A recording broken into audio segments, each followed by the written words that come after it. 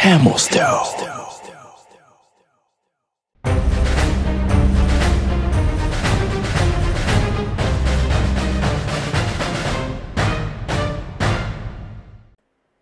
Hi, this is Emmanuel Kadiri, and you're welcome to Emotional Academy.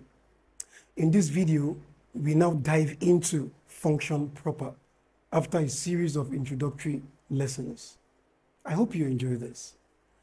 Now, here, we've been talking about y being dependent on x, like in most of all the examples that we have dealt with, and we treated these different kind of instances, and then I explained to you why we can say that one variable depends on the other. Okay, now we want to just in this case now, we are just trying to represent that function or that dependency. We are trying to represent it in a different way, in a more advanced way, which we will be using henceforth. Okay, now when we say y, if y depends on x, okay, as we have it like this, okay, it simply means, it can be said that y is a function of x, okay? So if y depends on x, it simply means that y is a function of x, all right? Okay, so this can be represented as y equals what? F of x. We can just say y is equal to what? F of x, right? Y is a function of x. It's not as if y is multiplying, f is multiplying x, okay? So nothing is multiplying anything. It's just like y is a function of x, and that's just how it is. So if we have it that way, it means that if we have this, so if we say y is equal to 3x plus 2, okay, we can therefore say that what? F of x, since y is a function of x, so instead of saying y equals to 3x plus 2, we can say f of x is equal to 3x plus 2. Okay? And so that's how it goes. We can say f of x is equal to 3x plus 2 instead of saying y equals 3x plus 2, but they are the same, practically the same thing. All right? So no biggie, no big difference, it's just the same thing. The difference is just the way the stuff is being represented.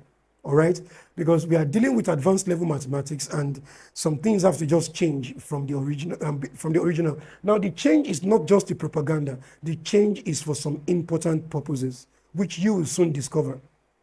All right. So now, in that case, if we say, instead of me now writing it in words, so this is where the importance begins to set in.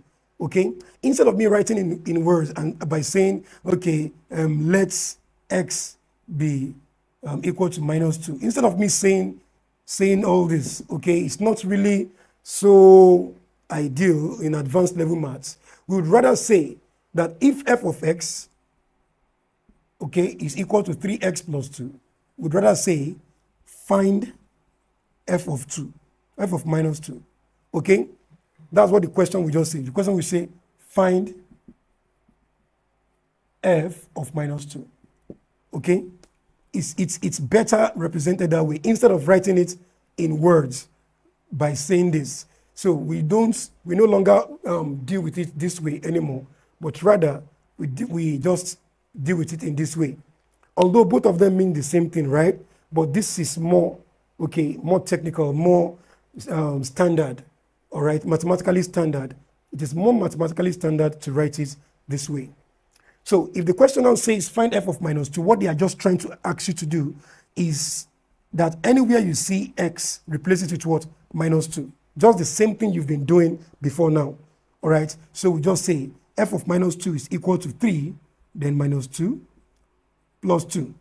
So meaning positive 3 times minus 2, like positive times minus, plus times minus is minus, 3 times 2 is 6, then you say plus what? Plus 2. Minus 6 plus 2 means that I am owing 6, but I'm having 2. If I pay the 2 that I'm having, I'm still owing 4. So which means f of minus 2 is equal to 4. Okay? If we have something similar to, if this question says, find f of 0, no problem, still the same thing. F of 0 will be like, okay, since we know that f of x is equal to 3x plus 2, then it means f of 0 will be equal to 0 plus 2. That is, anywhere we see x, we put 0 there. As a matter of fact, it only looks complex, but it even makes the whole thing easier. It only looks complex by picture, but if you follow it with your mind and you try to just understand the concept, you will see that it is easier. Okay, just know that, okay, if f of x is this, f of 0 means anywhere you find x, it means x has been replaced by 0 here, it should be replaced by 0 everywhere else. Simple. So in that case, f of 0 is equal to 3 times 0 is 0 plus 2. So 3 times, that's what? 2. And that's the answer. It's just as simple as that. Okay? Now, let us just play with something a little bit technical. All right, just small thing. Don't be afraid. It's quite easy. Okay? You just follow me up.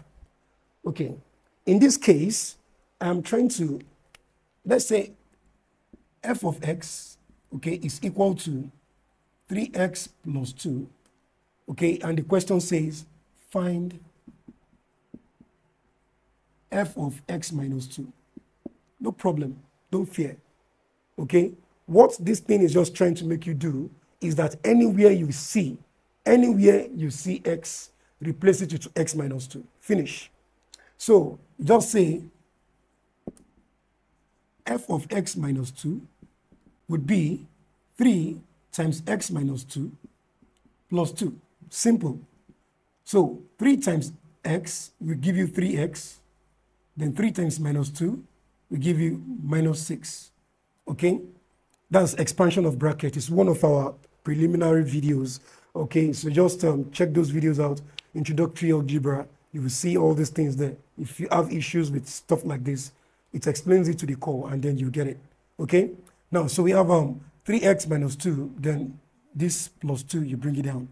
So having it this way, yeah, we just resolve this part because we cannot add 6 to x, to anything x, okay? But we just collect like terms. This and this, they are like terms, so they can add or subtract each other. So you just come here, you say f of x minus 2 is equal to 3x. Then minus 6 plus 2 simply means I'm owing 6, I have 2. So that would be like I'm still owing 4. So this is the answer. So if f of x is equal to 3x plus 2, then f of x minus 2 is 3x minus 4. Is that very clear? So you see, it just looks complex, but it's quite easy.